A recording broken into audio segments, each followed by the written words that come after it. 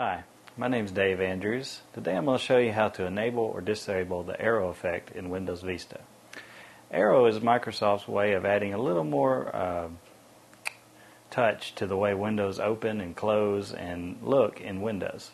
So I'm going to show you here how to enable and disable that effect. You might want to enable or disable it because it uses a lot more processing power than normal Windows would. Begin by right-clicking on your desktop and go to Personalize. This pulls up the personalization options for Windows Vista. The one that we're interested in is the very first one, Window Color and Appearance.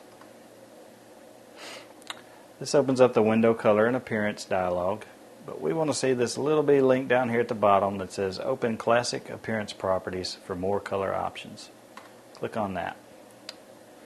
This opens a dialog that has, as you can see, color schemes. Windows Aero is the one that is selected.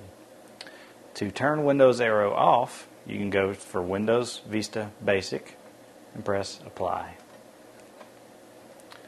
That will take about 2 or 3 seconds for it to adjust. And I've just turned off Aero. If I minimize this window, you'll see it'll just jump away. It won't fade away or slide down to the bottom. It just jumps. To turn it back on, we want to go select Windows Aero again and just press Apply.